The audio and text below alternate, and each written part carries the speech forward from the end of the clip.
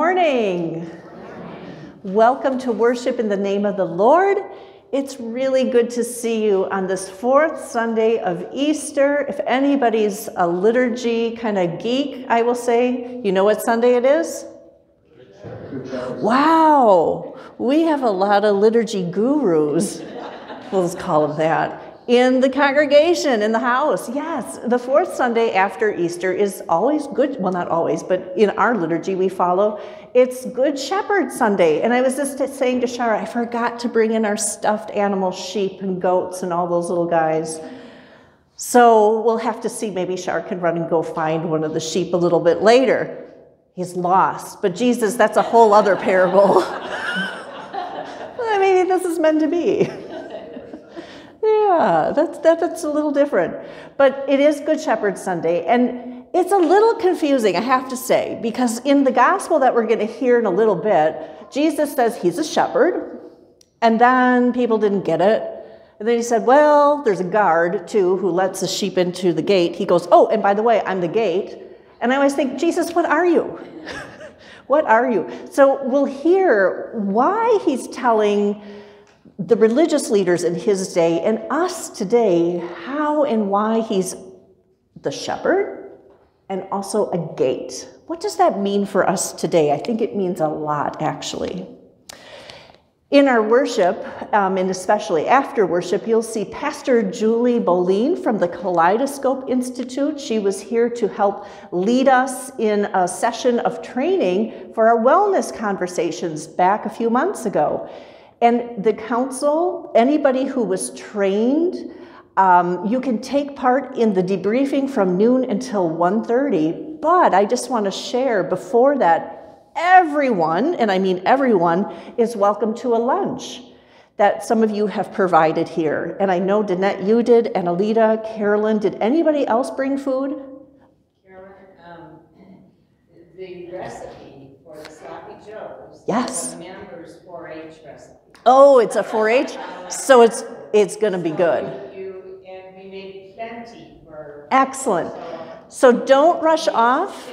You need to stay. Even our youngest one here, little Jackson, you guys and your family, everyone, you are welcome to stay for lunch following worship. It's a great day. I love it when lunch is included. Well, I've been talking too much already. So we're going to stand in worship. I invite you to stand as you're able. In your worship bulletin, should you need one, they're on the back table. I think we're running a little low. I know you're good sharers too. But we start on page 2 with the call to worship, which is based on the Holy Currency doxology and faithful innovation guiding principles for mission. Praise God! The Good Shepherd calls us by name and gathers us in. Blessings of abundant life flow, abundant life. The Holy Spirit is active in the world today, circling throughout the earth so all may grow. There's no need to fear, little flock. We may give freely and are renewed by joining in God's work. God's grace. This is so important. God's grace reaches far and wide. Alleluia. All are welcome and receive abundant life. Amen. We sing in the red hymnal, number 502, "The King of Love my Shepherd is." Tadashi and family, Mitch and Melissa, were here for Sunday school but had to rush off to a family obligation. So in Sunday school, we were talking about baptism, and Tadashi's only 3, right? So it's hard to understand, I mean, even for adults, what baptism really entails. So we were splashing in some water and had some little shells, like those tiny shells that are kind of curled up where hermit crabs live, and we were listening for God's voice. First, I thought we were listening for the crab to make sure he wasn't home living in there. But Tadashi said, I hear God's voice. And I just want to share that with you today, because when we pour these waters, whether we remember who lives in a shell or not, or what's in our home, or who's in our home, or wherever the water is being poured, if it's Lake Michigan, or as Tadashi said, swimming at the beach with his excavator, in Florida, I'm assuming either the Gulf Coast or the Atlantic Ocean. God is everywhere. These are our storied waters, and we were splashing with that little shell, praying for all of God's creatures, and then marking the sign of the cross on our foreheads and reminding each other that Jesus loves us.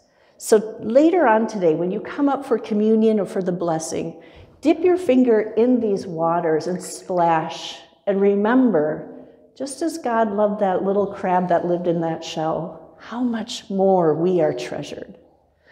So we splash in these waters, and we continue with the thanksgiving for baptism. Everyone who thirsts, come to the waters, for as the rain and the snow come down from heaven and do not return until they have watered the earth, making it bring forth and sprout, giving seed to the sower and bread to the people, God's word does not return empty. God's word accomplishes that which God intends. Humanity recircling God's abundant gifts and resources so that every person in all creation is enlivened through the outpouring of love manifested in Jesus Christ. Come to the waters of baptism where life flows in God's grace through faith. Amen. Of our Lord Jesus Christ, the love of God, and the communion of the Holy Spirit is with you all. And also with you. We pray together, the top of page 4. Redeeming God, free us from the ways of this world that rob us of life. Teach us to use this time and place as a sanctuary of welcome for all. Lead us into respectful relationships and gracious leadership that honors truth and creates wellness for the sake of Jesus, our good and genuine shepherd. Amen.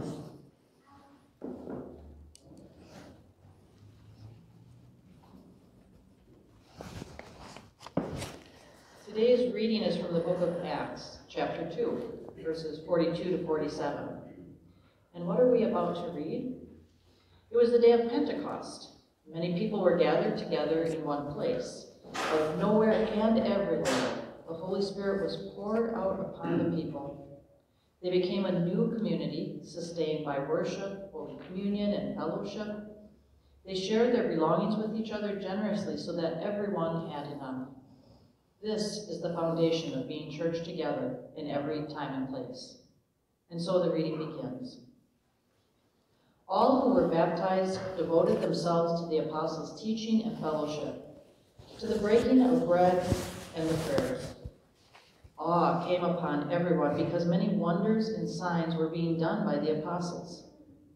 All who believed were together and had all things in common. They would sell their possessions and goods and distribute the proceeds to all as any had need.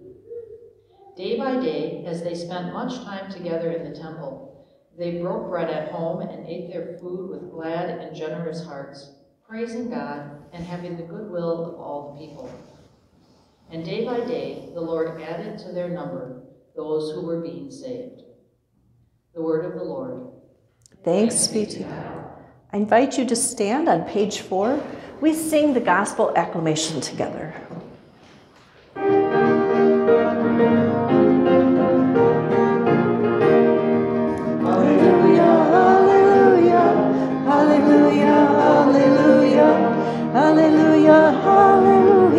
Christ is risen, risen indeed. Hallelujah, hallelujah, hallelujah, hallelujah, hallelujah, hallelujah. Christ is risen, risen indeed. Hallelujah, hallelujah, hallelujah, hallelujah, hallelujah, hallelujah. Christ is risen, risen indeed. Some context for what we're about to hear. The religious leaders of Jesus' day confront Jesus for having healed a man who was born blind. They believed his blindness was the result of his, or most likely, his parents' sin. The leaders questioned how Jesus was able to redeem this man once blind from sin. Jesus corrected them. The man's blindness was not the result of sin. And since they, the leaders, couldn't see God's redemptive restoration in the man who had been born blind, who now sees, their sin, the religious leaders, their sin remained. So in this next portion that we're about to hear of this event that continues, Jesus further explains his mission using the analogy, the example of the shepherd and the gate. Jesus came to restore people to God, thereby giving abundant life to all who see and believe, like the blind man who was healed. The Gospel according to John chapter 10. Glory to you, O Lord. Jesus said to the religious leaders, I assure you that whoever doesn't enter into the sheep pen through the gate, but climbs over the wall, is a thief and an outlaw. But the one who enters through the gate is the shepherd of the sheep. The guard at the gate opens the gate for him, and the sheep listen to the shepherd's voice. He calls his own sheep by name, and he leads them out. Whenever he has gathered all of his sheep, he goes before them, and they follow him because they know his voice. They won't follow a stranger, but will run away because they don't know the stranger's voice. Now, those who heard Jesus use this analogy didn't understand what he was saying. So Jesus spoke again. I assure you, he said, that I am the gate for the sheep. All who came before me were thieves or outlaws, but the sheep didn't listen to them. I am the gate. Whoever enters through me will be saved. They will come in, and they will go out, and they will find pasture. The thief enters only to steal or kill or destroy. But I came so that they could have life indeed, so that they could have life to the fullest. This is the gospel of the Lord. Praise to you, O Christ. You may be seated.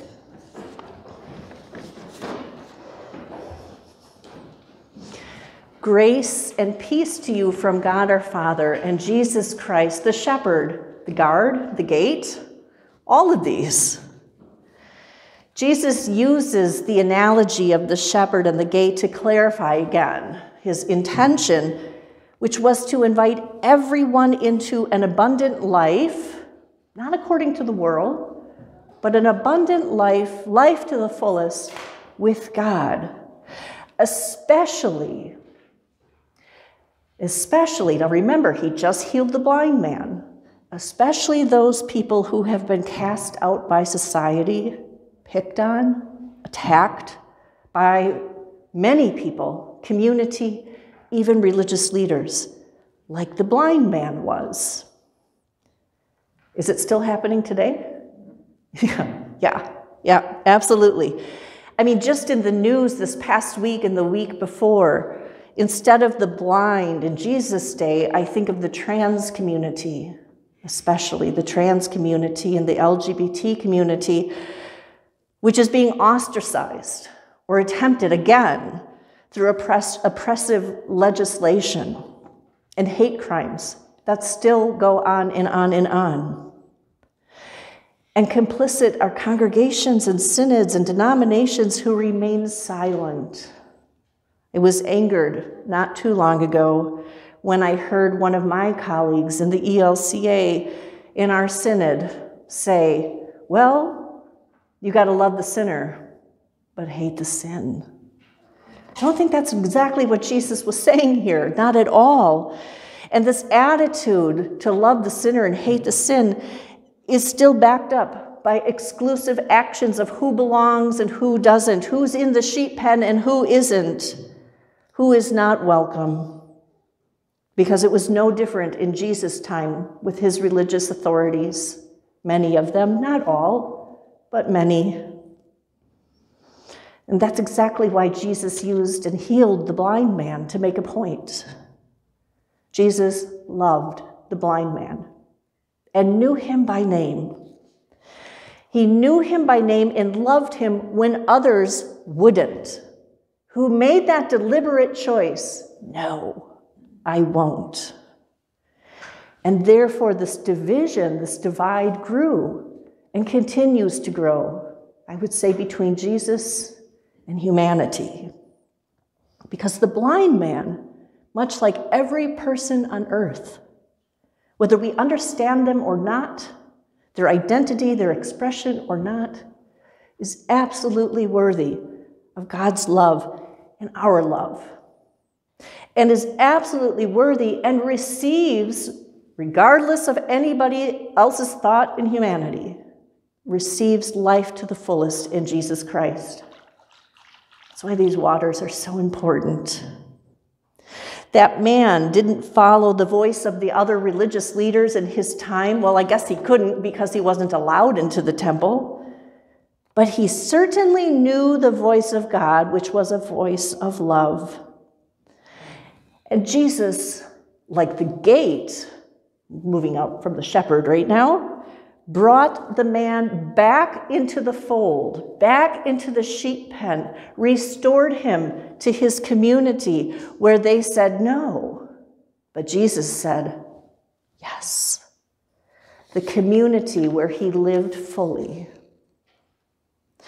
Jesus, the gate, brings all who are lost, all who have been intentionally exiled into the fold, which sounds an awful lot to me like a sanctuary, like a place of worship, where we, with all of our differences, we say we leave them at the door and we lead them die at the door, where we become the community living in Christ to the fullest, together with a beautiful diversity of all of our individual selves and lives and expressions, all of our generations together. That is the church community. That is the beautiful, diverse community, the place where we, the church, get to live in Christ to the fullest. Practicing, and I say practicing because we don't always get it right. Practicing genuine welcome. Where we often begin at the font, where all of our sinful lives die and drown with Christ and rise again, washed new. Amen? Amen. Amen. Where we practice inviting graciously for all to come and see the good news of Jesus Christ. Through ministries of wellness that happen here and with our partner ministries. This past Tuesday, several of us went to Hephatha Lutheran and we had a fun pizza party. I think we ordered like 20 pizzas and delicious brownies and goodies, and we sat with children that we didn't know, and I have never laughed so much in my life. Where Pastor Mary Martha had their Tuesday praise, where every child was told, Jesus loves you. Especially in a community where they have so many struggles, God doesn't care, and the church shouldn't either. We get to love radically, just as Jesus loves radically. Ongoing love, practicing wellness, advocating for justice, and lead-free pipes and laterals, listening to our children's questions and stories, like little Tadashi being so concerned about that little crab. I just picked up a shell and brought it home and thought, I didn't know that Tadashi be worried that that crab maybe didn't find another home. Children tell us beautiful things that we might think about, wonder about, notice, and have curiosities to say, how do we take that question and what do we learn from that? What about fair and equitable housing? Advocating for justice, listening to our children's stories, tending to the needs of the sick, the aging, joining in God's work, the Holy Spirit that's already at work outside in the neighborhood and world. I mean, thanks be to God. Can you imagine if it was just up to us? We get to join in God's ongoing work already happening. It doesn't have to take 18 different committees and submit this to the council. No, we do it every time we walk into this place and are fed and walk back out. Life to the fullest with Jesus. Life to the fullest with Jesus is quite different, isn't it, than life to the fullest according to the world and the world's expectations on all of us. Measuring up. I still struggle with that one. Having financial security, independence. Being successful. Trusting yourself above all others. I mean, what does that say when we say, I can trust myself and I can go it alone? When we think about one of God's greatest commandments, to love our neighbors, what does that say when we put all of our trust in ourselves? Seems an awful lot like we're looking at a mirror right back to us and being very happy with our lives. Meanwhile, what about our neighbors? How are we loving them? And how are they informing our lives? The world and life to the fullest according to the world is quite different. A young African-American young man remarked that he wouldn't amount to much because that's what the world tells him. And another African-American young girl just said her prayer, and she's about 12 years old at the time. Her prayer was that she wouldn't be shot before she was 18. The world and life to the fullest, and Jesus' life to the fullest, and the churches in between. We are the church and that life that we get to share with others. This is the church mission. Jesus the shepherd, Jesus the gate, calling us, leading us. It can be confusing, even in verse 6 of this chapter 10 in John's gospel. The religious authorities and all the people, even his disciples who were there, said, wait, I'm confused by all of this. And God can be confusing. I mean, I'm a pastor. I've had theological trainings. I know some of you have too. Does anyone have God figured out? Okay, because maybe I went to the wrong seminary. Maybe I should have gone to LSTC. This past week, I just want to leave us with this.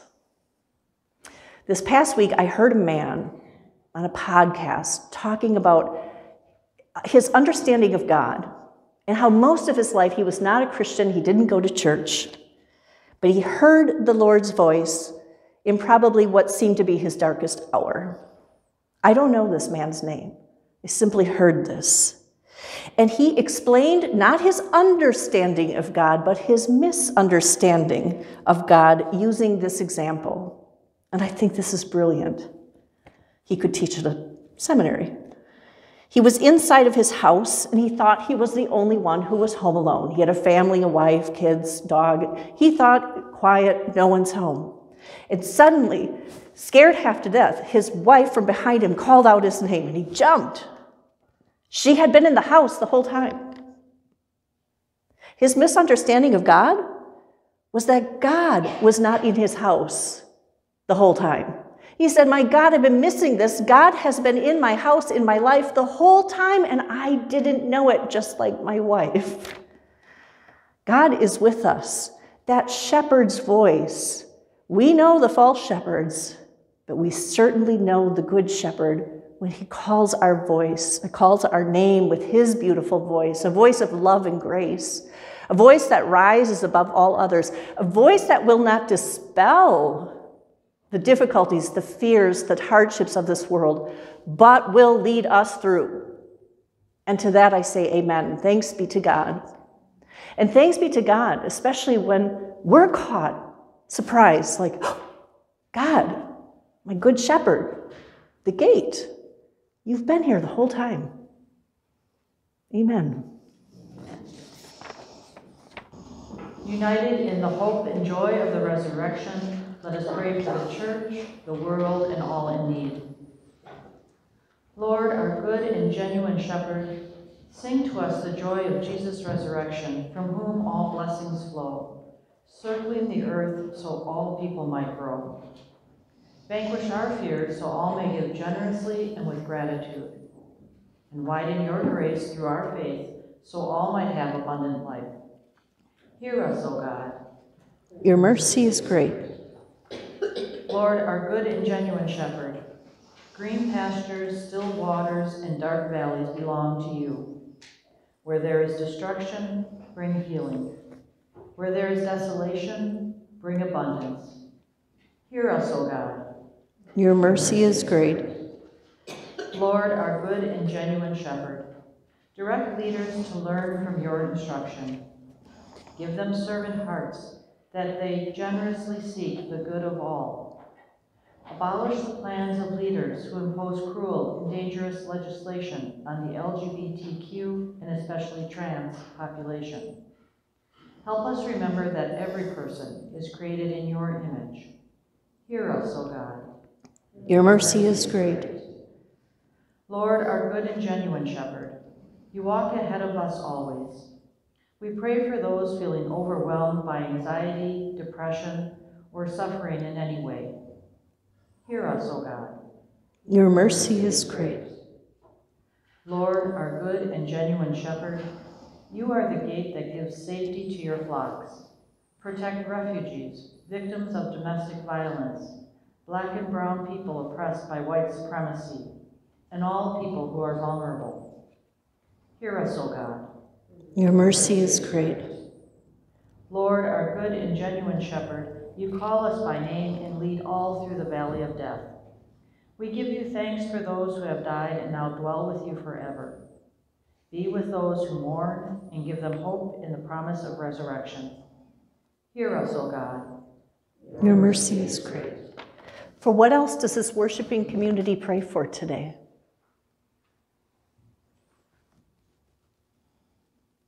God, we lift up to you Erica and pray that you would be with her, guide her surgeon, help her nurses to care wonderfully for her and bring her to healing. And God, in your mercy. Your mercy is great. Lord, we pray for Sudan and the harm that comes to all people as brother fights against brother. Protect them, guide them, and bring some measure of peace. Shepherd them. God, in your mercy. Your mercy is great.